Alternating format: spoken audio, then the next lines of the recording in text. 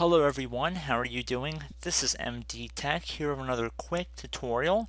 Today I'm going to be showing how to hopefully resolve issues you have when your computer screen or your monitor might start sleeping, or in other cases your computer might actually go into sleep mode or turn off randomly and seemingly random intervals.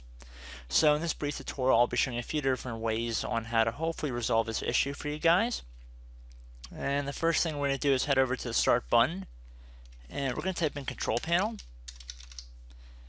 should be listed right above Desktop App, so you want to left click on that. Then you want to left click on Hardware and Sound on the left side here. And then you want to select Power Options. Underneath whichever plan you're currently using, and you'll know that the text is bolded, so that means it is the set plan. Left click on Change Plan Settings on the right side.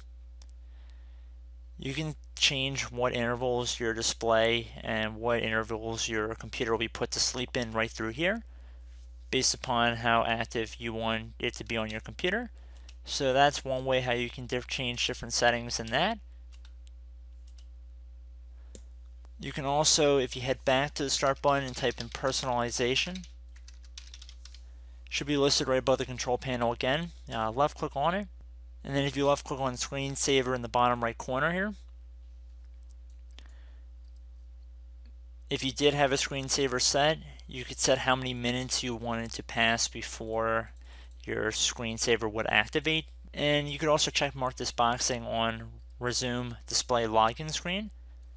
That's another way in which you might be able to stop your screen display from turning off and going into sleep mode. So there's just a couple different methods on how to consider that. And then you should definitely click Apply and OK if you're changing any settings within this window. But I'm not going to. So again, I hope this brief tutorial helped you guys out, and I will catch you in the next tutorial. Goodbye.